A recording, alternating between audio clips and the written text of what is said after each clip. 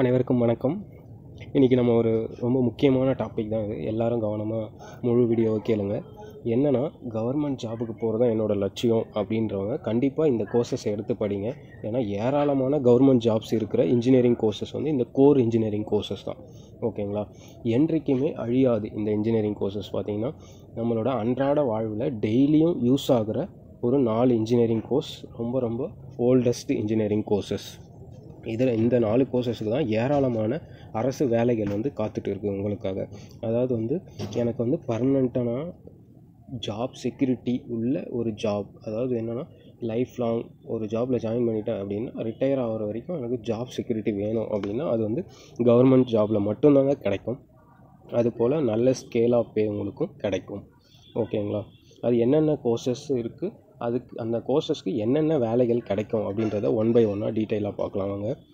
First வந்து பார்த்திங்கன்னா என்னென்ன வேலைகள் இருக்க போகுது அப்படின்னா, மெயினாக வந்து இதில் கோர் இன்ஜினியரிங் கோர்சஸ் வந்து ஃபஸ்ட் ஒன் வந்து civil engineering, the mother of engineering. இன்ஜினியரிங்க்கு எல்லாமே வந்து ஒரு தாய் அப்படின்னு சொல்லக்கூடிய சிவில் இன்ஜினியரிங் தாங்க ஏராளமான அரசு வேலை வாய்ப்புகள் இருக்கிற கோர்ஸ். அதுக்கு அடுத்தபடியாக மெக்கானிக்கல் இன்ஜினியரிங் இருக்குது. அதுக்கு அடுத்தபடியாக ட்ரிபிள்இ, அதாவது எலக்ட்ரிக்கல் இன்ஜினியரிங் இருக்குது. அதுக்கு அடுத்தபடியாக ECE, electronics and communication engineering இருக்குது. ஓகேங்களா? இப்போ இது 4 கோர்சஸ்க்கும் வந்து பொதுவான ஜாப்ஸ் எப்படியெல்லாம் இருக்குது அப்படின்றத ஃபஸ்ட்டு பார்ப்போம். யூபிஎஸ்சியில் இன்ஜினியரிங் சர்வீஸ் எக்ஸாம் அப்படின்னு சொல்லிட்டு கண்டக்ட் பண்ணுறாங்க. அதாவது என்னன்னா ஆல் இண்டியா லெவலில் இப்போ ஐஏஎஸ் ஐபிஎஸ்லாம் என்ன பவரில் இருக்காங்களோ அதுக்கு ஈக்குவலண்ட்டான பவரில் நமக்கு ஜாப் கிடைக்குங்க. அடுத்தது பிஎஸ்யூனா பப்ளிக் செக்டார் யூனிட்ஸ்.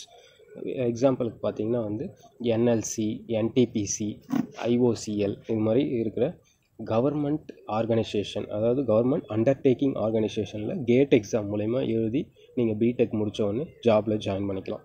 அடுத்தது ஸ்டாஃப் செலெக்ஷன் கமிஷன் நடத்துகிற எக்ஸாம்ஸ் மூலமா நீங்கள் எழுதி ஜாபில் ஜாயின் பண்ணிக்கலாம். அடுத்தது ஸ்டேட் லெவல் எக்ஸாம்ஸ் டிஎன்பிஎஸ்சி மூலமா எவ்வளோ இன்ஜினியர்ஸ் வந்து ரெக்ரூட் பண்ணுறாங்க. ஓகேங்களா? அதை பற்றி டீட்டெயிலாக ஒவ்வொரு கோர்ஸுக்கும் என்னென்ன ஜாப் இருக்குது அப்படின்றத டீட்டெயிலாக பார்க்கலாம் வாங்க. நிறைய பேர் வந்து நம்ம வீடியோஸை பார்க்குறீங்க, ஆனால் சப்ஸ்கிரைப் பண்ண மாட்டேறீங்க, லைக் பண்ண மாட்டேறீங்க.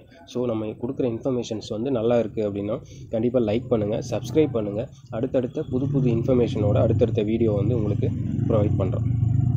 சரி, இப்போ ஃபஸ்ட்டு ஒன் ஏராளமான ஜாப்ஸ் சொன்னேன் இல்லையா? அதில் வந்து ஃபஸ்ட்டு இன்ஜினியரிங் எதுன்னு பார்த்தீங்கன்னா சிவில் இன்ஜினியரிங் தாங்க. இதுதான் கவர்மெண்ட் ஜாப் நிறைய இருக்குது. ஒன் பை ஒன்னாக பார்க்கலாம் வாங்க. யூபிஎஸ்சியில் ஐஇஎஸ், அதாவது இந்தியன் இன்ஜினியரிங் சர்வீஸ்ன்னு சொல்கிறோம் இல்லையா, அந்த ஜாப். அடுத்தது எஸ்எஸ்சி, ஸ்டாஃப் செலெக்ஷன் கமிஷன் மூலமா நடத்துகிற எக்ஸாமில் சிபிடபிள்யூடியில் நீங்கள் ஜேஇ ஆகலாம். மிலிட்ரி இன்ஜினியரிங் சர்வீஸ்லேயும் நீங்கள் ஜேஇ ஆகலாம். அடுத்தது ரயில்வே ரெக்ரூட்மெண்ட் போர்டு மூலமா நடத்துகிற எக்ஸாமில் ரயில்வேஸில் நீங்கள் ஜேஇ ஆகலாம். அடுத்தது செக்ஷனல் இன்ஜினியராகவும் ஆகலாம். அடுத்து Indian oil corporation, airport authority of India, national highways authority of India, Tamil Nadu public service commission மூலமா நடத்துகிற எக்ஸாம்ஸில் நீங்கள் பார்ட்டிசிபேட் பண்ணிங்கன்னா பிடபிள்யூடி, ஹைவேஸ், வாட்டர் ரிசோர்ஸ் டிபார்ட்மெண்ட்டில் ஏஇ அசிஸ்டன்ட் இன்ஜினியர் ஆகலாம். Housing board, sewage board, drainage board, TNEB, அப்புறம் DRDO, defence research and development ஆர்கனைசேஷனில் ஆகலாம். இதெல்லாம் வந்து பிஎஸ்யூஸ், பப்ளிக் செக்டார் யூனிட்ஸ், அதாவது சென்ட்ரல் கவர்மெண்ட்டோட தன்னாட்சி பெற்ற ஒரு நிறுவனங்கள். ஓகேங்களா? CSIR, council of scientific and industrial ரிசர்ச்சில் நிறைய லேப்ஸ் இருக்குது, ரிசர்ச் இன்ஸ்டிடியூட்ஸ்னு சொல்லுவாங்க. அது பார்த்திங்கன்னா SCRC, structural engineering research centre. அடுத்தது வந்து சென்ட்ரல் பில்டிங் ரிசர்ச் இன்ஸ்டிடியூட். அடுத்து நீரி, national environmental engineering research institute. இந்த லேப்லலாம் பார்த்திங்கன்னா நிறைய சயின்டிஸ்ட் போஸ்ட் வந்து இருக்குங்க. அடுத்தது நியாட், national institute of ocean technology. இதுலேயும் பார்த்தீங்கன்னா நிறைய சயின்டிஸ்ட் வேகன்சிஸ் வரும். அடுத்து நீங்கள் கவர்மெண்ட் பாலிடெக்னிக் காலேஜஸில் லெக்சரராக போகிறதுக்கான ஆப்பர்ச்சுனிட்டிஸ் நிறைய இருக்குது.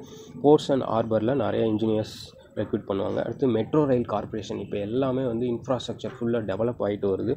இனிமேல் வந்து பப்ளிக் மாஸ் டிரான்ஸ்போர்ட் சிஸ்டம் தான் எல்லா இடத்துலையும் வந்து சக்ஸஸ்ஃபுல்லாக நம்ம டிராஃபிக் இல்லாமல் ஒரு இடத்துலேருந்து இன்னொரு இடத்துக்கு போக முடியும். ஸோ அதுக்கு வந்து மெயினாக ரயில்வேஸு, அதில் இப்போ அட்வான்ஸ்டாக மெட்ரோ ரயில் சிட்டிஸில், அர்பன் சிட்டிஸில் ஃபுல்லாக மெட்ரோ ரயில் கவர் பண்ணுறாங்க. அதில் ஜாப் இருக்குது. ஓகேங்களா? அடுத்தது என்எல்சி, நெய்வேலியில் இருக்குது நம்ம என்எல்சி, நெய்வேலி லிக்னைட் கார்பரேஷன். அடுத்தது ISRO, Indian space research ஆர்கனைசேஷனில் job vacancy இருக்குது. பெல்லில் இருக்குது, என்டிபிசியில் இருக்குது. ஓகேங்களா? இன்னும் நிறைய இன்ஸ்டியூட்ஸ் இருக்குது சிவில் இன்ஜினியரிங்க்கு. சர்வேயிங்கில் மெயினாக வந்து surveyor, remote sensing, irrigation systems, இதிலலாம் பார்த்திங்கன்னா சிவில் இன்ஜினியர்ஸ் நிறைய ரெக்ரூட் பண்ணுவாங்க. கவர்மெண்ட்டு, ப்ரைவேட்டு எல்லாத்துலேயும் மெயினாக அதிக ஜாப்ஸ் இருக்கிற ஒரு இன்ஜினியரிங் பார்த்திங்கன்னா அது சிவில் இன்ஜினியரிங் தாங்க. நெக்ஸ்ட்டு நம்ம பார்க்க போகிறது மெக்கானிக்கல் இன்ஜினியரிங். இது பார்த்தீங்கன்னா இதே தான் சேம்ங்க. இந்தியன் இன்ஜினியரிங் சர்வீஸ் மூலயமா ரெக்ரூட் பண்ணுவாங்க. CPWD military engineering service. அடுத்து bell, Bharat heavy electricals லிமிட்டடில், இஸ்ரோவில், Baba atomic research centre பார்க்கில், டிஆர்டிஓவில், steel authority of India லிமிட்டடில், Bharat பெட்ரோலியமில், Hindustan petroleum, goal India limited, CSIR லேபார்ட்ரிஸில், government polytechnic காலேஜில் லெக்சரராக போகலாம். போர்ட்ஸ் அண்ட் ஹார்பரில், மெட்ரோ ரயில்லையும் கேட்பாங்க. டிஎன்பிஎஸ்சியில் ஏஇ டிரான்ஸ்போர்ட் டிபார்ட்மெண்ட்டில் கேட்பாங்க. ஆர்டிஓ ஆகலாம். ரீஜனல் டிரான்ஸ்போர்ட் ஆஃபீஸர்னு சொல்கிறாங்களே ஆர்டிஓ ஆகலாம். கெயிலில், நேஷ்னல் அலுமினியம் கார்பரேஷன் நால்கோவில், என்எல்சியில், இது எல்லா இடத்துலையும் மெக்கானிக்கல் இன்ஜினியர்ஸ் வந்து வாண்டட் நிறைய இருக்குங்க. அடுத்ததாக நம்ம பார்க்க போகிற இன்ஜினியரிங் பார்த்தீங்கன்னா triple electrical and electronics engineering. இதுக்கும் வந்து நிறைய கவர்மெண்ட் ஜாப்ஸ் இருக்குங்க. அதே மாதிரி தாங்க யூபிஎஸ்சி நடத்தக்கூடிய இன்ஜினியரிங் சர்வீஸில், எஸ்எஸ்சி நடத்தக்கூடிய சர்வீஸில், சிபிடபிள்யூடி, ஆர்ஆர்பியில், டிஆர்டிஓவில், பார்க்கில், ISRO, BSNL, NLC, power grid corporation, CSIR லேபில், சிக்ரி, ஹெச்ஏஆர் அதாவது ஹிந்துஸ்தான் ஏரோநாட்டிக்கல் லிமிடெட், ஸ்பேஸ் ரிசர்ச்சில் இருக்கிற ஹிந்துஸ்தான் ஏரோநாட்டிக்கல் லிமிட்டடில் நிறைய ஜாப் வேகன்சி இருக்குங்க. அடுத்தது பெல், பாரத் எலக்ட்ரானிக்ஸ் லிமிடெட்னு சொல்லக்கூடிய பெல்லில் இருக்குது. NHPC, national hydro power corporation, nuclear power corporation of India, NTPC, lecturers in government polytechnic colleges, transmission line டவர்ஸில் ஃபுல்லாக எடுப்பாங்க. ஹைட்ரோ எலக்ட்ரிக் ப்ராஜெக்ட்ஸ்லையும் எடுப்பாங்க. அடுத்ததாக நம்ம தமிழ்நாடு டிஎன்இபியில் ஜாப் ஆப்பர்ச்சுனிட்டிஸ் நிறைய இருக்குங்க.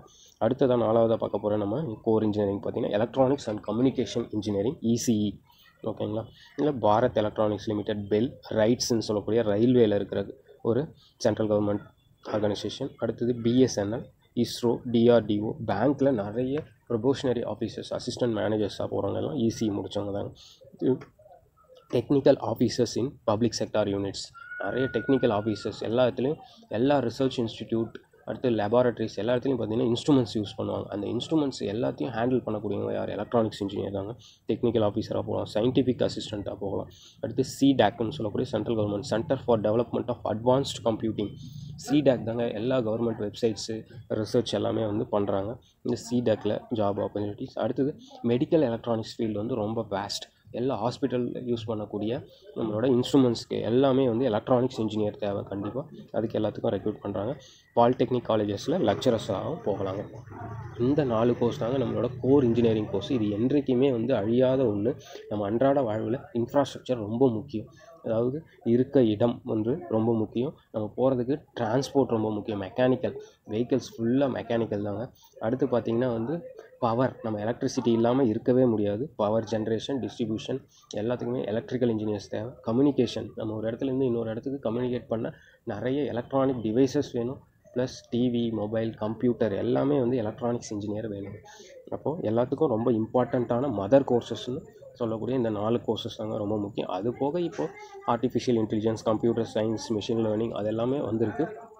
பட் அதெல்லாம் வந்து உங்களுக்கு பார்த்திங்கன்னா நீங்கள் ப்ரைவேட்டில் ஒர்க் பண்ணக்கூடிய ஜாப் ஆப்பர்ச்சுனிட்டிஸ் தான் இருக்கும். அப்படி இல்லைன்னா ஆண்டர்ப்ரனராக ஆகலாம்.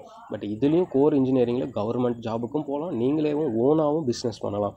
நிறைய ஆப்பர்ச்சுனிட்டிஸ் இருக்கக்கூடியது இதில் தாங்க.